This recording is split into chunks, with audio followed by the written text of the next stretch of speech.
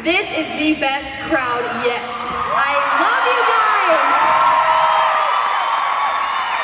It is so good being home. It's incredible, and I love seeing all the familiar friends and family. It's amazing.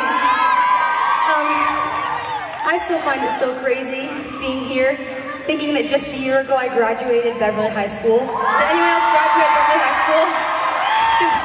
It was just a year ago, and I had so many crazy decisions to make, and whether or not to go to college or go get a full-time job or try out for American Idol. I always wanted to do that. I just had no idea what to do. And I was sitting, I remember it perfectly, I was sitting in the car with my brother and my friend DJ, and they were both just like, Ange, you can go to college at any point in your life, but this year is the year for American Idol. And I'm so glad I tried out. So glad. This song is really the song that started my whole journey on American Idol. It's an original song that got me to here. It got me to where I am today. You might know it. It's called You Set Me Free.